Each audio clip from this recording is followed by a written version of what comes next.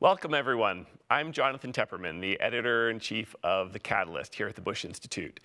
Thank you so much for joining us for this webinar. This is an Engage event presented by NextPoint. So we're holding today's discussion to celebrate the release of the fall issue of The Catalyst, which you can find and subscribe to at bushcenter.org/catalyst. Since we first launched the journal back in January 2016, we've tended to organize each of our issues around a single theme. But this time, for this issue, we decided to try something a little different. Instead of focusing all of our essays on a specific topic, we thought we'd experiment with featuring a type of article instead. It's a format that I call the fix. Essays that describe how one government or one organization or one institution somewhere on the planet has solved or at least made great progress dealing with a problem that the rest of us are still struggling with. Now, I had a few reasons for trying this path. First, I figured that doing so would let us showcase the huge variety of issues that my colleagues at the Bush Institute work on every day. Second, by emphasizing fixes, it allowed us to underscore the fact that we here at the Bush Institute are not buying into the pessimism that surrounds all of us these days and that overwhelms us in the media. Despite all the bad news, we at the Catalyst in the Institute like to focus on solutions and on telling the stories of other hardworking folks around the world that are breaking new ground and actually getting stuff done. So on that note, I'm very lucky to have two of those hardworking folks here with me today. Anne Wicks is the Anne Kimball Johnson Director of Education and Opportunity here at the Bush Institute. And my friend Albert Torres is an associate in the Freedom and Democracy program, also here at the Institute. I want to start with some questions, and then I'm going to open it up to questions from all of you who are joining us online. My first question for both of you involves the what. So you both wrote articles for the new issue taking on big problems. I want you to first start by just describing the specific problem that you decided to tackle. And then we'll get into the why and start to drill down on the topics in a minute. But just for now, what's the big problem? Anne and then Albert. Sure. Well, thanks, Jonathan. It's fun to be here to chat about this, and I'm excited because I think Albert's article too is was really interesting. So I'm glad we'll get a chance to discuss this. So I wrote about a reading revolution, I think our headline was, that's happened in Mississippi. So the what of the problem there has been, for decades, Mississippi has languished at the bottom of the list when we look at the National Assessment of Education Progress, which is a test we give to students all around the country. They have always ranked 49th or 50th in reading performance on the low end. They've had huge gaps, we know, around race and poverty-based gaps in terms of student performance in Mississippi, and had really, really struggled to meaningfully serve many of the kids in Mississippi and help them learn to read. And we know that reading, of course, is when you can read, you can access all sorts of information as you move through your academic career. We often say children are learning to read from grades kinder through third grade, and then from fourth grade on, they're reading to learn, meaning they have to be able to read to learn science, social studies, advanced math, get into literature, all those things. So if you are not able to read by the time you're in third grade, you're typically going to struggle very much as a student, and that struggle will often follow you into adulthood. So as you point out, Mississippi was a particular laggard when it came to reading literacy education, but it was by no means the only state with that problem. And as you also point out in the article, only 35% of fourth graders across the United States can read at grade level. This is one of the richest countries in the world. Our education system, in many ways, is widely envied. So why do we have this epidemic of illiteracy in the United States? Right, and we know, research tells us, about 95% of kids will learn to read. They will really learn to read. So how do we explain that incredible delta that you just explained? For decades, we've had research that really helps us understand how children learn to read. So that combines research in education, but also cognitive research, what we understand about brain science.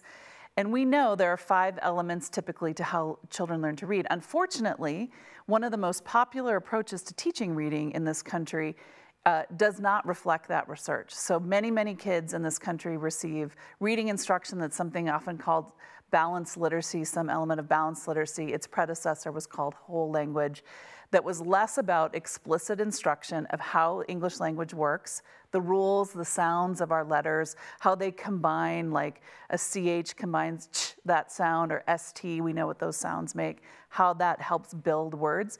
And we don't teach kids often those explicit skills that they need to then build their comprehension, to build their fluency, their vocabulary over time. And Mississippi's success is they said, enough, we know what research says, what does it look like if we really adopt this approach in a full-throated way in our state? So in other words, a well-intentioned but wildly misguided educational policy has resulted in the devastation of literacy programs across the country.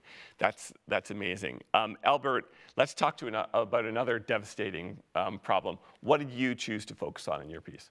Yeah, so the issue that I decided to speak on, and I'll speak on it broadly before applying it to the context of the US because I think it'll help to have that background information when applying it. Basically, I take a look at how financially linked the global economy is. And specifically within that realm, what I talk about is the role of corporate secrecy. So how different jurisdictions have different interpretations of corporate law and also have different requirements on what is necessary to open up a company within that country and different benefits that they offer. Okay. And typically when you're within this specific process, you employ the services of these professions that have a unique set of expertise that are able to take advantage of loopholes and vulnerabilities that are existing because of those different interpretations. Okay. So now what we're starting to see is several different countries that are suffering from 2 different characteristics or from 2 different issues. One, we're starting to see criminals and corrupt individuals alike starting to open up companies with the help of these professions that have the ability to take advantage of these existing loopholes in order to create these companies that now have layers of secrecy embedded within them.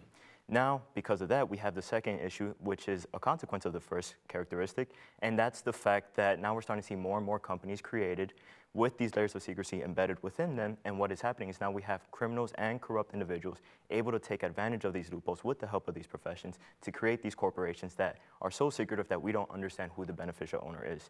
Now, when I say... So, like Anne just described, you have a neutral or perhaps even well-intentioned policy that's had this terrible unintended effect. Is that right? Right, correct, correct. And because of it, now we're having a very difficult time understanding who the beneficial owners are. And when I say beneficial owner, what I'm referring to are individuals that are financially benefiting from the revenue that a company generates.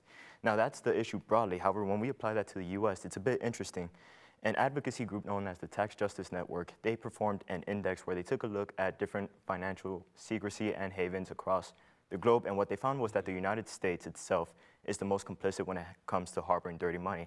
And I think it's because of those 2 characteristics, but the United States is a bit of a unique situation. Well, let me stop you right there and ask you about that. So you start your piece by acknowledging that the Biden administration has made a huge commitment to fighting corruption overseas, right? It's not like they're blind to the issue, just the opposite. They've made it one of the hallmarks of their foreign policy. And the United States, for all of its faults, is a country of strong laws. I mean, that's one of the reasons it's so attractive as a destination for foreign investment, right? Because we have courts that will rule in predictable ways. We have laws on property, et cetera, et cetera, et cetera. So it's a reliable jurisdiction. So as a consequence, the United States is not the first place one thinks about when people talk about graft or bribery or kleptocracy or theft of government resources. It's the last place that people talk about. So why did you choose to focus on corruption in the United States? Because it's a very attractive destination. And even though, yes, the federal government has acknowledged that this is a specific issue, the fact that we have a highly federated system means that within the United States, we have 50 different jurisdictions, which means we have 50 different sets of polities that all interpret this specific issue differently in terms of corporate law and these different professions that assist them. So because of that, now we have a divide in terms of the federal government approach and these states that are financially benefiting from this activity. So now, because of that, criminals and corrupt individuals are able to take advantage of that division between the states and these professions as well as the federal government in order to basically use the United States as its repository to hide dirty money. I see. So if I'm a bad guy, Yeah. I pick the state that will let me be as secretive as possible Correct. to set up like a trust or a company Yeah. or whatever, and you would never know I'm Correct. the bad guy. Yeah. Fascinating. Fascinating. Okay. I was a villain. Yeah. You can see that Anne is making plans. So those are the problems which you've outlined very well. But the real thrust of your piece is on success stories, political jurisdictions that made enormous progress dealing with these problems that you've just outlined. Tell us, how did you stumble across the specific stories you decided to tell to feature in your article? What appealed to you about those stories in particular, and why did you choose to highlight them? Again, and you start us off. Okay, sure. Well, I think people started to get a little aware that something was cooking in Mississippi in probably, about five-ish, 6 years ago. There was a big law that was passed by the then governor in 2013, a big literacy act. So we knew there had been effort to clean up, to do something different around literacy. And then scores started coming out that showed dramatic improvement for kids, particularly kids, Black students in Mississippi, their students living in poverty, real socioeconomic disadvantage, were starting to really do well on the tests that would give us signals about what's happening in classrooms. So I think I was particularly intrigued by this because it's such an intractable, sticky issue in so many places. They cannot get people to a consensus that yes, there is the correct way to teach reading, and yes, there are things that we can do to change adult practice that have profound impacts on kids. That sounds very simple. It's very complex, often in practice. And I was just really intrigued that Mississippi was like, no, after decades, this is so important for the kids of our state. We simply have to take an action, like a moral obligation, that happened to coincide with some pretty incredible leadership, I think, across the state. And some sustained commitment. So that's what really intrigued me about what they were able to do. So there was something surprising about the fact that it was Mississippi of all places, right, Yes. that Yeah. did it. Yeah. And then they got all the elements right, it sounds like. Yeah, and they'll often say the leaders in Mississippi, right? Everyone was always like, thank God for Mississippi, because you're always going to do better than Mississippi. Right. And now suddenly Mississippi is sort of showing people, actually, we've accomplished a lot for kids. We've accomplished a I lot. love that. Albert, what's the success story you highlighted, and why did you pick it? Well, I take a look at Denmark. And the reason why I take a look at Denmark is because several different indices see Denmark as one of the least corrupt and most transparent countries. But when you look back on Denmark about 15, 20 years ago, they were in a situation that's very similar to what we're dealing with now, in terms of having these loopholes open and these professions that are able to take advantage of them. And when you look at them about 15 years ago, you fast forward about 10 years ago, they didn't really, or 10 years later, they didn't really try to acknowledge the problem. They kept it going because really they didn't understand their role. And we started seeing these exposés start to be released that highlight the relationship between corrupt politicians and these corporate vehicles that are being used for reasons of secrecy in order to hide money. And what they found was that individuals within Denmark are taking advantage of this as well. So then they realized... Sorry, just pause there for a second. You said there were relationships between politicians in particular and these corrupt entities? Correct. Can you be more explicit? What are you talking about? What kind of relationships? In terms of them using these companies that have these secretive components to it in order to move their money across several different countries that they really had no connection to. I see. So they started using these different vehicles in order to move their money around. And again, they realized that even though they were ignoring it, or because they were ignoring it rather, different individuals within Denmark were taking advantage of this as well. And they didn't do anything to acknowledge it. So they realized there's a domestic interest here. But again, about 15 years ago, they were in an exact situation to what we're dealing with now. And when you take a look at them from 2016, which is when the first major expose, the Panama Papers, released, and they realized they have a problem, 7 years down the line, they have one of the stronger, more robust programs out there.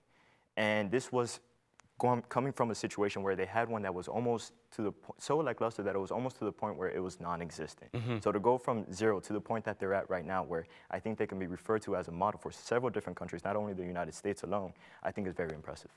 So what made the difference? Why did Denmark, apart from the public embarrassment of having their dirty laundry aired in the Pandora Papers, what made them decide to make this big change?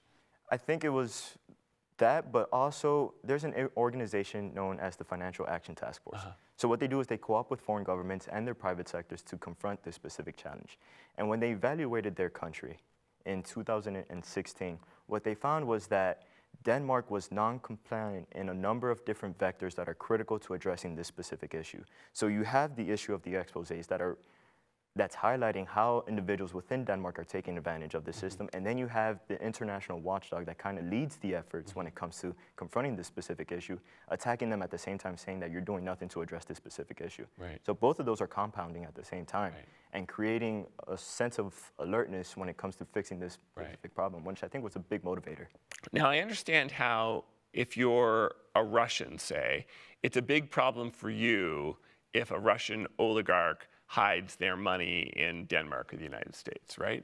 But is it a problem for Denmark to have a Russian, or the United States to have a Russian oligarch hiding their money in Denmark or the United States? That is, does it affect the countries that are receiving the money in the same way or in analogous ways or in other important ways than it does the countries that are sending the money here?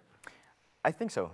The reason being is that you have two different factors here to take into consideration. One, they could hold their money, or what they can also do is they can use their money within that specific country, whether we're talking about Denmark or we're talking about the United States, to invest in certain properties or different assets that are meant to be for the individuals or the residents of that specific country, but they use it for themselves. And what they do is, since they have so many financial assets and they are in a much better financial position than your typical people because they're engaging in corruption or they're helping facilitate corruption for different politicians, now they're able to invest much more and they're able to inflate different prices. They're able to basically shift the tax obligations to people that have lower income, and there's a number of So let's pause there, because that's really important, and I want you to say a bit more about that. Are you saying that so much corrupt money has flowed into certain markets in the United States that it's caused prices for certain key assets like housing, say, to rise to levels where it's unaffordable for ordinary folks? Correct. Can you give us examples? Yeah, definitely. So New York is one that's seen this issue. Miami as well, Los Angeles, because they're able to purchase these properties way above market value, something that your typical U.S. citizen can't do. They're able to, again, inflate the price much more, and they're able to pay it immediately without having to actually finance it or anything like that. They could just purchase it right there on the spot, compared to your typical resident that has to take out a mortgage or something to that extent, and they have to pay it off little by little. And because of this, real estate agents or different actors that are involved with the purchasing process, they find it more ideal for them to basically have it purchased right there on the spot rather than something that is more long-term. So little by little, it inflates the price. And you said there's an impact on taxes, and it somehow makes taxes less equitable as well. How does that play out? So there's certain carve-outs that are basically developed by states that they are beneficial to the individuals that are hiding money. And meaning that there's certain arrangements that you can open within a country, or within a state, I should say, that basically they remove or they eradicate certain tax obligations that are ordinary or you typically see in other states. So when it comes to having to deposit these funds, you could basically hide it, or you could basically place these assets in something called a trust arrangement. And what it does is, even though those are your assets, because you have it in a legally binding contract with a trust arrangement, technically they're not yours, even though they come from you and you can deposit them to yourselves at a future date. But being that it's in this limbo that no one technically owns it, then you can't really tax them. Interesting. I want to come back to this, but I don't want to leave Anne out of the conversation. So as you point out, and we've covered already, many American states have big problems with teaching reading. And Mississippi had problems for a long time before it started moving in 2013. What happened in 2013 such that the leadership finally said, enough is enough?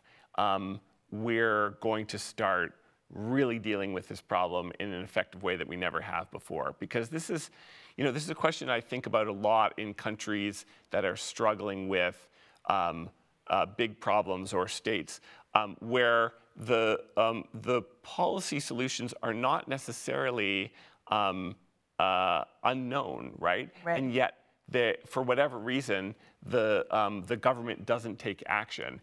And as you yourself point out in your piece, it takes a lot to change big bureaucracies. It's really, really hard. Most politicians choose not to do it. So what was the sort of the spur, the goad that finally got Mississippi to start moving in 2013?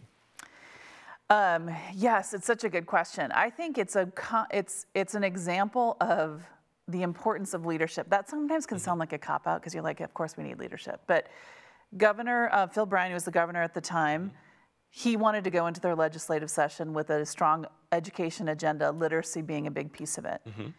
He himself is dyslexic and had repeated third grade. A teacher had intervened with him to repeat third grade because they knew he needed he needed additional support. He was a smart kid, but his reading challenge was holding him back. That was a profound impact on his life. So you can tell he had a personal resonance with this issue. At the same time, he had hired in a great state chief, a woman named Dr. Carrie Wright, to lead the Mississippi State Department of Education.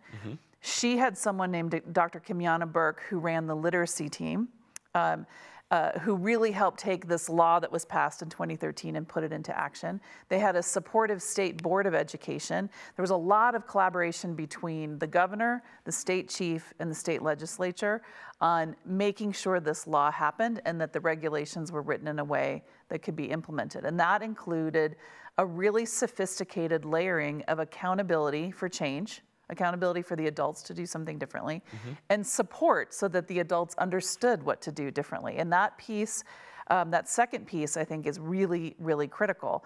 One of the issues around reading is that there are many educators who have not been trained in the research-based way to teach reading. And so they think they're doing the right thing.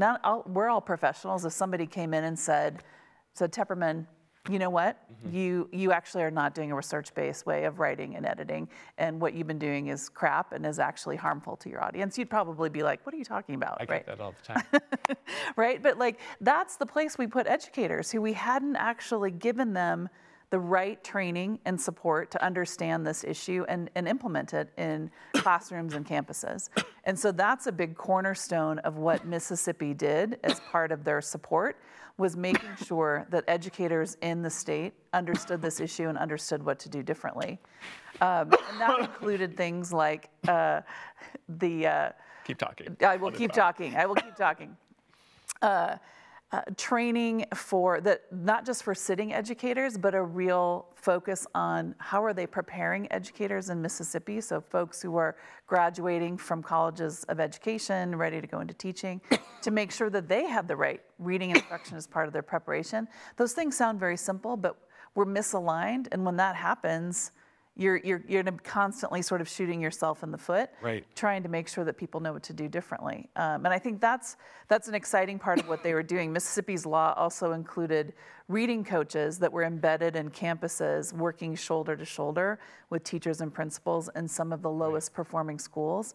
So it's less of, oh, hey, come to this meeting, learn about the research way to teach reading, here's some new curriculum for you, and sort of let them figure it out. It was real working together with educators to understand this difference and how to implement it for kids. Interesting. Yeah. Now there's one other aspect of Mississippi's reform which I want to ask you about, but I'm going to get to it in a roundabout way. Sure. So I've spent a lot of the latter part of my career trying to write and explore these kinds of success stories because I think it's very good for journalism, especially given the mood in the country right now, not to focus on if it bleeds, it leads, and not to contribute to the doom mongering, but to talk about the things that are actually going well. Because although you wouldn't get it from the papers most days, there's a hell of a lot of things that are indeed going well. Yeah.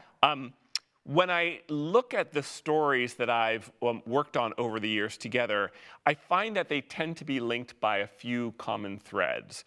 And I think of these as the 3 C's: crisis, compromise, and courage. Yep. What I mean is the following.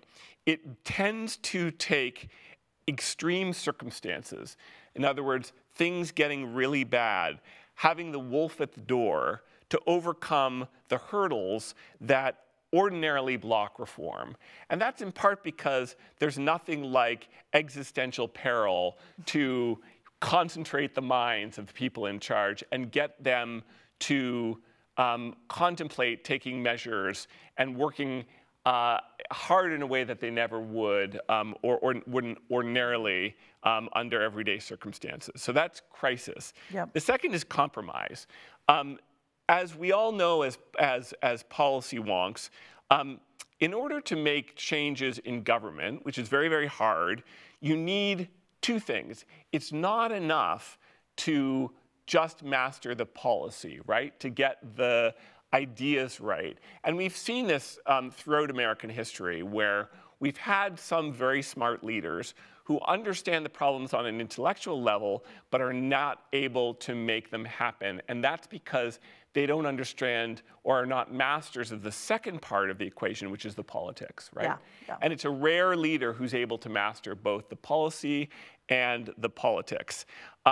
But politics is messy, right? Yep. Successful reforms are tricky in all kinds of ways. They typically ignore ideology, right? They involve crossing the aisle, stealing the best ideas from wherever you can find them, and not worrying about whether they're left or right or Democrat or Republican. And they also involve pissing off a lot of constituencies, which I'll come back to in a second, and ensuring that no particular interest group gets everything that they want, right? But that everybody gets what they need, right? And often I've come to conclude that a general sense of slight disgruntlement is actually a sign of a policy success, not a policy failure. Because if any particular group is too happy, that means that other important groups are going to be unhappy. So this leads me to my third C, which is courage.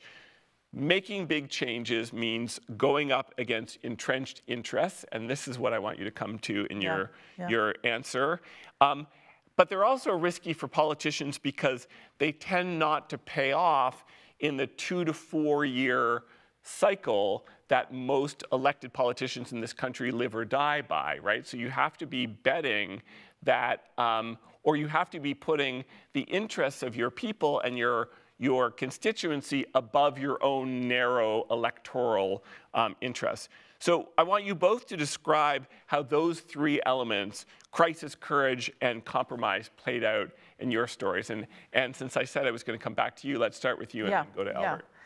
Well, I think the crisis was clear, these catastrophic reading scores in Mississippi, and the understanding how that was creating generational disenfranchisement. You simply cannot succeed as a state when you've got young people who are not able to read and access information and opportunity.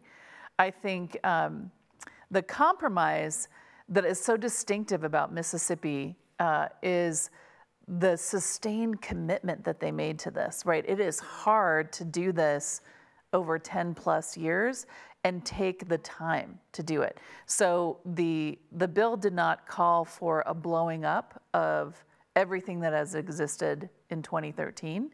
There was obviously very significant differences in charges, but they were done with a real infusion of support, as I mentioned, which is really critical. So I'll give you an example. They did not blow up colleges of education in Mississippi and say, you guys are terrible, we're gonna stop you, rebuild new ones.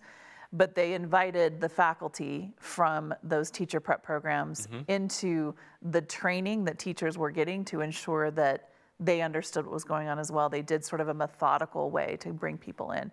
And you'd see that over and over in the sort of way that policy was implemented. Parents who were resistant around, there's a thing in the Mississippi policy called the third grade gate, where kids have to pass the reading exam at the end of third grade to be promoted to fourth grade.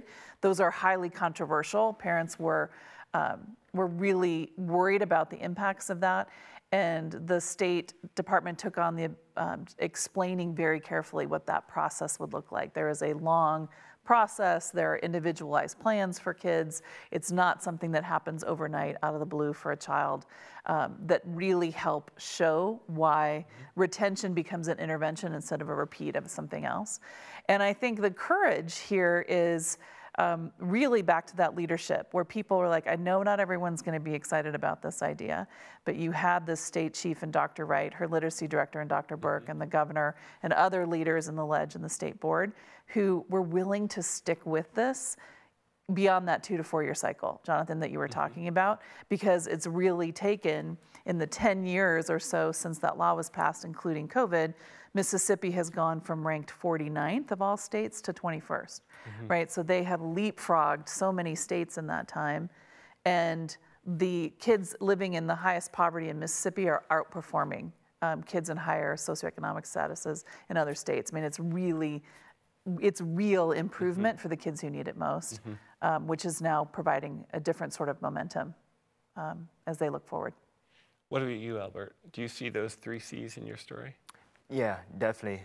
When we talk about a crisis, I think we have a crisis within the international community, but when you take that crisis and you apply it to Denmark, now you have a crisis within a crisis, because they didn't even have the platform to begin with. So when it came to this specific solution, the question for them then became, how do we fix a problem that the international community is still struggling to figure out, but within ourselves from scratch because we don't have that platform? So yes, for them, there was that crisis on how exactly do we figure this out and move forward. And it definitely took some compromise to fix this, both on the policy side of things and the political side of things. On the policy side of things, I think it's generally applicable to all policy reform in the sense that politicians have to understand that it's never going to be a smooth process. There are going to be some hiccups, there are going to be some inefficiencies, some gaps, and therefore there are chances that tensions are going to rise. So for them, they had to understand with each other within the state of Denmark that they had to understand that even though there are going to be some hiccups along the way, in order to solve this specific issue, they had to go step by step in order to eventually get to the point where they're at right now. But on the political side of things, you had actual opposition that were against enhancing transparency within the country because it went against their vested interests as well as their priorities as a political party in order to solve this specific issue. So I want to ask you about that in particular. Are there, because it seems like there might be, especially given the history of how these secrecy laws developed, that there may be good business or investment reasons to have secrecy laws in a country, right? And do we, or jurisdictions like the United States that are now contemplating closing those loopholes, do they risk hurting their own business and investment climate by clamping down in the way that you'd like them to? In my opinion, no. Because what ends up happening when you enhance transparency is you cleanse the business integrity of the community. So right now what it suffers from is corruption, and bad actors are able to take advantage of this. But in reality, little by little, as you oust them, because it's very difficult for them to then invest within whatever market we're referring to, little by little, the business environment is now able to run more efficiently. There are no concerns, there are no gaps, there are nothing to worry about. So therefore, it becomes a more stable environment. So in the short term, yes, you do lose that financial source, but in the long term, you strengthen the stability of the economy. Okay. Another question when I think about the applicability of Denmark's reform to the United States is that Denmark's government and the US government are structured very differently. Correct. As you've pointed out, this is a federated system where there are lots of powers reserved for the states that the government in Washington, the federal government in Washington cannot control. Denmark, by contrast, is a very unitary system. So it's much easier for the capital to pass laws that are then enforced throughout the country. So what does that mean? Doesn't that create problems when you think about exporting something that was done in one system, the unitary system, into a much more messy, multi-jurisdictional place like the United States? No, because the way that they handled the situation is much different than any other individual country would approach this specific situation. The solutions that they proposed were applied on a macro scale rather than a micro one. So, for example, they launched the beneficial ownership registry. That's something that we're starting to see several countries start to implement within their country, which suggests that it is an exportable solution. Within the United States, we're set to see our own next year. Now, there are going to be some shortcomings, it seems like, but the case remains that it does seem like it's an exportable solution. So that point right there, I do think that yes, this can be applied within the United States. When it comes to these non-financial professions that I talk about in the paper, it's a bit different as well, because the way that they approach this specific solution is that they applied regulations on them within a separate bureau other than the Treasury. And this specific bureau, the Danish Business Authorities, doesn't necessarily have a financial connection. Rather, it focuses on different business sectors. So by regulating them through them, you basically save the burden for the Treasury in the long term. And we have similar agencies and bureaus within the United States. In fact, when we look at the financial market within the United States, 5 out of the 7 regulators are independent agencies or bureaus that have a specific niche focus. I think in the case of the United States, when it comes to these professions that are enabling this sort of behavior, you can create another independent agency or bureau that has a specific focus with these professions that segue into the economy, even though they don't have a direct connection. We have and by the way, I'd like to bring in questions from the audience now, so please start sending in your queries online. One of our audience members, Jennifer Dolan, thank you very much for this question, asks Albert about the role of Congress. Is there a move in the House or the Senate to try to crack down in the way that you're advocating? Who are the legislators involved? And has there been any movement already? And if it hasn't worked, why hasn't it worked? For example, have they tried to pass bills controlling this before, and what's happened to them? Yeah, I think the leaders, when it comes to this, we could look at Senator Cardin and Senator Whitehouse, and there's a number of different senators that are taking a look at this specific issue and trying to crack down on it. And we have seen different forms of legislation pass through. I mean, the Corporate Transparency Act is one. And we did manage to get it passed. However, again, there are some shortcomings, but little by little, I do see that cleansing itself and becoming an efficient registry that we can refer to when it comes to addressing this specific issue. Now, there are other bills that have been proposed that did not pass the Senate. Now, we could take a look at the Enablers Act that tried to focus on this specific issue. I'm sorry, say that again. What was the name of the legislation? The Enablers. Enablers. Correct. And it failed. Correct. It didn't pass the Senate. Why? Because it goes against the concept of free and open markets that we hold in American capitalism. So this is precisely the problem that I was trying to get at before. Won't there be a lot of resistance to any kind of a clampdown by the people who feel that this is not the way capitalism is done in the United States, that we have a very freewheeling system and we should keep it that way? Yeah, there will be some back and forth on it, but I think little by little we're starting to realize that this is more than just a dirty money issue. The reason being is that when we look at the geopolitical state of the world, we're starting to realize that dirty money, especially when you connect it to corruption, can be used for security threats. And then dirty money becomes more of a dirty money issue, becomes a threat to international and national security. And politicians are starting to realize that, and little by little, we're starting to see more bipartisan support. And because of that, we're starting to see more courage when it comes to proposing different forms of legislation that intends to focus on this specific issue. So yes, ideally, or typically, we do see a contradiction when it comes to this because we don't necessarily see the benefit in this, or historically speaking, but I think little by little that is changing. We have a question from Mark Joyce for you, Anne, and this gets at the perhaps most controversial and also famous or infamous element of the reform in Mississippi, which was the retention rule, right? The rule that third graders would not be promoted under what's come to be known as social promotion. They would not be passed on to the next grade if they didn't meet their reading standards. Talk about that a little bit in general, and then to Mark's question, you write in the piece that Mississippi was very careful not to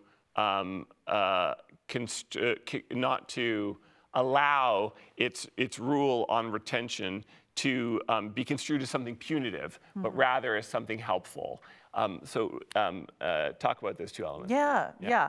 It's a really interesting piece of the law, and it's always controversial when a state talks about retention like that. You and I are parents of third graders, right? So you can imagine what this would look like at home. I think what Mississippi did here that makes it so interesting is there is a long ramp to retention. So getting into that spot, there's lots of early screeners that they're using that would help flag kids that have issues and need intervention sooner, for example, in high quality ways. The kids have multiple chances to take the test. There's exemptions and a very clear process for how that actually works. On the flip side of it, for kids who do need to be retained, Mississippi is careful to not say, guess what, you get a double dose of what you had that didn't work the first time, it probably won't work the second time. They really think of retention as intervention, and because kids have individualized plans, if you're flagged at that point, those children are getting a different kind of intervention around their specific reading issues in that retained year.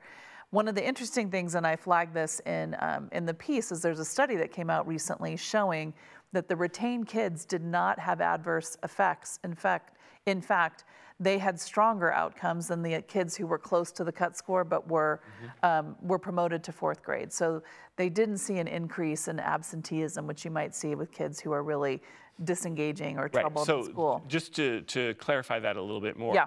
What you're getting at is the counter argument that parents typically make, right? Yeah. That the social harm that kids will suffer from being held back outweighs any educational benefit that they might incur. And you're saying the data actually shows that's not something we should worry about. Yeah, and it's not because the way they structured that retention policy and the interventions that kids get. Dr. Wright, I've heard her speak about it, and Dr. Burke's the same thing. Retention as intervention. Retention as intervention. And they take that very seriously and communicate sort of relentlessly about what that means. So it's not a punishment for kids. I'm not saying it's not hard, right? That it's not a hard moment for a child and their family, but I think the outcomes that they're seeing show that this is a really positive thing to ensure, as we said at the beginning, when they get to 4th grade, they need to be able to read to be successful in all these subjects and all these things in front of them. And if you are a struggling reader, you are going to struggle in social studies, in science, in math, and all these places, and it's going to school becomes very arduous and disengaging for a child. And you also say in your piece that Mississippi took great pains to show that this step was not being taken lightly. Can you say a little bit more about that? Yes. I mean, I think all the things that ramp into this, meaning like that the early screeners that were part of the Literacy-Based Promotion Act, so that teachers and principals are using high-quality screeners early for kids to flag reading issues, instead of saying, oh, for a kid in 1st or 2nd grade, they're going to get it. They'll get it by 3rd grade. It'll be okay. When in fact, no, they're not. And there are things that they could have done earlier for a child to help them get back on track. That kind of thing is happening differently now for children, which makes a big difference. So another one of our attendees who's chosen to remain anonymous, which means it's probably my mother or another family member of one of us, asked a really good question that I was thinking about as well, which is the policy recommendations that both of you have highlighted seem to be obviously such good ideas that it raises the question of why haven't other jurisdictions moved in the way that the two you described have to enact them? What's taking them so long? And to the particular question that our anonymous viewer asks, have other states implemented lessons learned from Mississippi? There's a lot that are trying. There's about 20 states now that have some sort of law in the books to try to move to a science of reading approach, a more research-based approach to reading instruction. The things that I would flag that Mississippi did that often gets missed in this, and it's happened in Texas, where you'll see pieces of good things that are happening, but not this comprehensive package of accountability and support.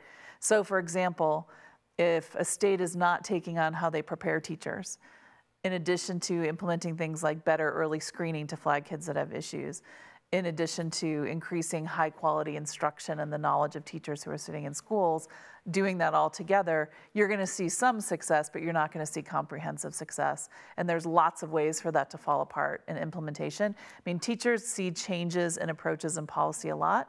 They understandably can be like, you know what, this new idea, I'm just going to wait this out because there'll be a new principal or a new superintendent at some point, and I'm just going to keep doing what I'm doing. In our we have a lot of disparate leadership across education in this country, and you need policy to make sure this is something that can't get waited out by someone. So there's a classic science fiction movie, a comedy, that has a joke that I always think about at moments like this, where the characters are talking about how the world ended, and one of them explains to the other, oh, the head of the teachers union got control of a nuclear weapon. Tell us about the role of the teachers' unions in Mississippi and more broadly in the change that you described. Did they oppose? Did they support? And if they opposed, did they come around? Well, I think the way to think about this, and I am the child of teachers. I did teach at one point, so I'm not going to come up and disparage teachers. No, nor should you. But I think what's important to know is in the way teachers have a lot of autonomy actually now in many places. We have local control in our schooling system, right? School boards make a lot of decisions. States have a lot of power. Federal government has a little bit in our federal system. States have a lot of power. And then local school boards can have a lot. And teachers, as any professional, right, if they're being told, guess what, you've been doing something wrong, and in fact, it's not just benign wrong, it's been harmful to kids, that's a human reaction to resist that and to being told from a top-down way, you have to make a change. I think what Mississippi did that's so important is this investment in training and coaching. So it's different if the governor or the state chief in Mississippi says you have to do something differently and now you go off and do it, and kind of the finger wag approach, versus if Albert's my coach and he's spending time with me in my classroom throughout a school year, investing in me, investing in the kids that I'm serving in my classroom, helping me understand what to do differently. That's a different feeling, right? And I think Mississippi was really smart in investing in educators in a way that you don't often see in policy. So I want to come back to the general question for you, Albert, which is, are other states following Denmark's lead, since this seems to be such a good idea? You mean individual states? Countries, yeah. Yeah, I think little by little, I mean, Denmark, I focus on Denmark within this paper, but a lot of it is also in cooperation with the rest of the European Union. So I think we could look to the European Union as a sort of model or reference in terms of other countries that are able to do this or enhance their environment to basically enhance transparency. So I think the European Union as a whole is doing a very good job. And I think the Financial Action Task Force also does a very good job at holding other countries accountable. They continuously monitor countries that are non-compliant when it comes to these specific issues. And when it comes to this, it kind of just downgrades their economic integrity. And little by little, it applies more pressure because you continue to evaluate them and see that they aren't necessarily hitting the mark when it comes to addressing this specific issue. So now we're starting to see more and more countries cooperate when it comes to this specific issue. I mean, the UK is also following the lead, Canada as well. A lot of our Western partners are creating these sorts of products and tools that intend to stop illicit finance from entering their specific state. And you've touched on this already, but we have a question from Rachel Schultz, which is, how has Mississippi communicated its reform policy down the chain of command to teachers, the ones actually implementing the new policy? You spoke a lot about coaches. It seems like that's a big part of the answer, right? That's part of it. The other thing that I think is fascinating, and this gets to the understanding of politics and just the savviness of leadership, is that Dr. Wright, when she led the State Department of Education, she made sure that a comms person, a communications person, was embedded with the literacy team. And I find that fascinating and something that most people wouldn't allocate resources to. And it shows up over and over, and every time they talked to the state legislature, every time they issued a press release, every time they were giving talks, it was really clear what was happening and why they were dogged about communicating what they were doing and why. An example of how that shows up, and I reference it in the piece, is the Literacy-Based Promotion Act implementation guide. That sounds incredibly wonky, like it's some sort of boring piece of policy. This is a safe space for yes, but it is like a beautifully laid out document and rubric about the responsibilities and roles of everybody from the state down to the parent. So if you're a teacher, if you're a principal, if you're a parent, if you're a superintendent, if you're a coach, if you're in the State Department, what is your role and responsibility in implementing this change? I find that fascinating because it's not something, it makes so much sense, but it's not something you'd often see around that. And I think it's a good grounding document because part of what it does is it helps combat misinformation, right? In the telephone game about what this policy really is, what it's really requiring us to do, because they had sort of a touchstone to go back to that explained this for all the stakeholders involved, which I just think is a really interesting, savvy approach.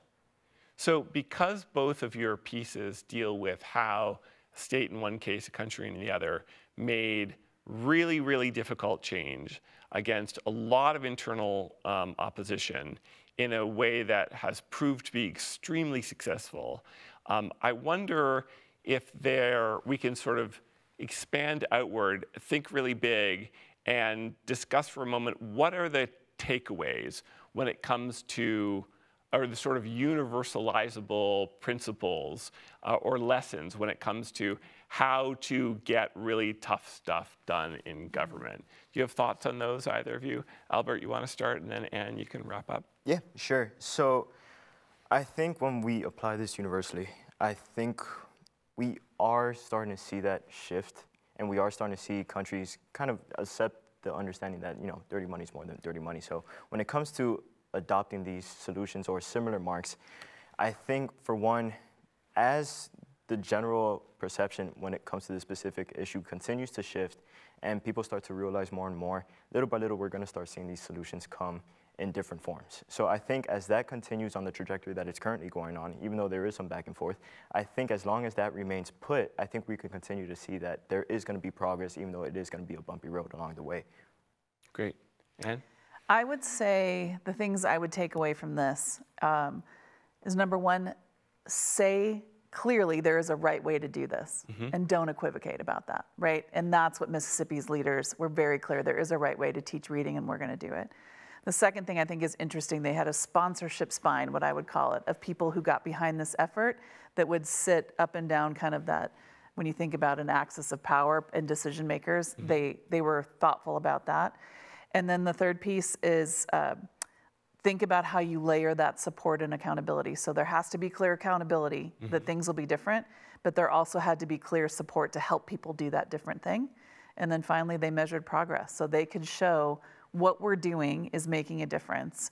I always think Dr. Deb Burks, who's one of our fellows, talks about trend lines matter when you think about data. So you measured progress so people could see what you're doing is making a positive difference for kids. And that was a really powerful combination that Mississippi put together. It's fascinating. So I'm very sorry to say that we are just about out of time. I found this a fascinating conversation. I hope you have as well. And I really want to thank our two fantastic guests, who I'm so fortunate to have as colleagues here at the Bush Institute, Anne and Albert, for joining us. If you enjoyed the conversation as much as I have, and you want to read more, check out the new issue of The Catalyst, which is filled with stories like the two that we've just talked about. Again, you can find that at bushcenter.org/catalyst online. And please stay tuned for more great content and more Zoom panels just like this one coming soon. I'm Jonathan Tepperman. Thank you so much for joining us.